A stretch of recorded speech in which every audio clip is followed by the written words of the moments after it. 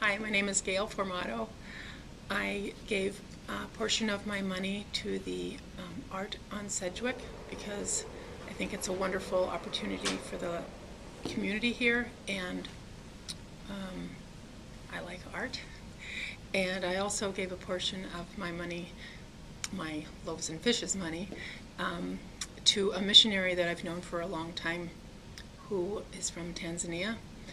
She and her husband are now embarking on going to a very Muslim-saturated island in the Indian Ocean.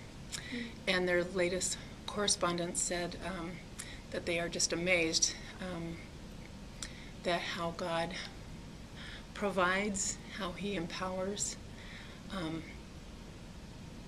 how He is with us in times of suffering, how He gives favor, how He redeems our mistakes, and how He saves and transforms.